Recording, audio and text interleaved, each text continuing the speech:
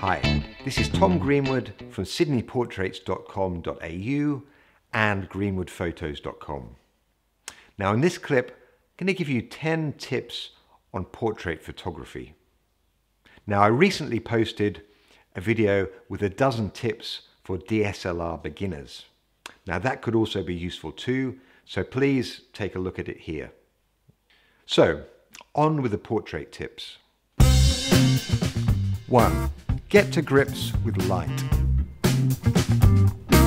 For me, the quality of light in an image is every bit as important as the subject. Read up on it. And also start to observe the light everywhere you go. The angle of it, the intensity, and the color. Experiment with different kinds of light. Usually natural light is best, and of course is freely available. But also have a go with flash, household lighting, and street lights, whatever you can find. 2. Explore focal lengths. Experiment with different focal lengths. Now, wide-angle lenses tend to distort the features a little bit. Now, this can be okay for children because it can enlarge their eyes, which is often quite a nice effect. But for flattering portraits of adults, I tend to use something a bit longer, maybe a 40, 50, 60 or 70 millimeter lens. 3.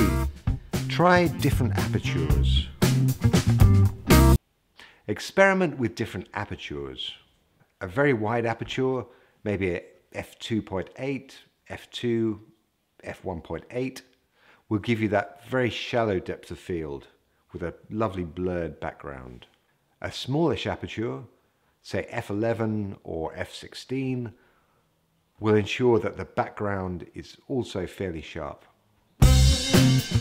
4. Shoot at eye level. By all means, experiment shooting at different angles, but bear in mind that shooting up or shooting down affects the way the viewer sees the subject. Shooting up at the subject can make them look imposing. Shooting down can make them look possibly a bit vulnerable. Maybe that's what you want, but for a more neutral emotional effect, perhaps try and stay roughly at eye level. 5. Use a fixed lens. Try to use at least one prime or fixed lens. Perhaps start with a 50mm lens like this. Now this one is a little bit more expensive, but you can get a perfectly good 50mm lens for about $100. Prime lenses tend to be very sharp with really good contrast and color. Now crucially, they also have a very wide aperture. This is great for shallow depth of focus, with that lovely blurred background, and for shooting in low light. 6. A little charm goes a long way. Use your social skills, not just your photographic skills. Now, most people aren't mad on having their photo taken, so a little charm, friendliness, even just politeness can go a long way. Don't rush into taking photos. Make sure your subject is feeling comfortable, feeling relaxed first. But don't waste time either. Remember, your subject will thank you for not letting the session drag on too long. 7. Find common ground.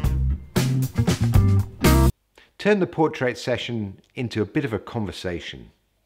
Now, you don't have to be an entertainer, you don't have to sing and dance and tell jokes, but try and find perhaps things that both of you have in common. It might be people you've met, or places you've been, sports, film, music, anything. Whatever it is, a friendly chat will do wonders to help your subject relax.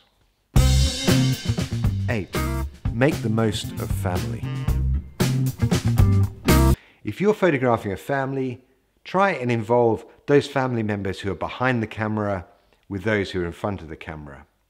So perhaps they can be pulling funny faces or making jokes. making the person in front of the camera laugh and smile. Because family members, more than anyone, will know what works to get that smile, get that laugh. 9. Get inspired. Now, photographers, like all creative people, need inspiration. Take time to search out the work of famous photographers. Perhaps pore over magazines, go to your local bookshop, your library. Maybe you can even start your own collection of photo books. Perhaps delve into the history of photography. Along the way, you can develop your own favourite photographers. For me, my great hero was Richard Avedon. Above all, don't just rely on the internet. Call me old-fashioned, but I believe photos were made to be printed. 10. Don't be afraid to copy. Now, every artistic or creative person starts out copying or imitating. It's nothing to be ashamed of. In fact, it's almost an essential part in the process of learning. So find images you love and try to recreate them. I guarantee it'll be harder than you think, but you'll learn bucket loads in the process. So those are my 10 tips. I hope you learned something. Feel free to leave a comment and subscribe, and happy shooting.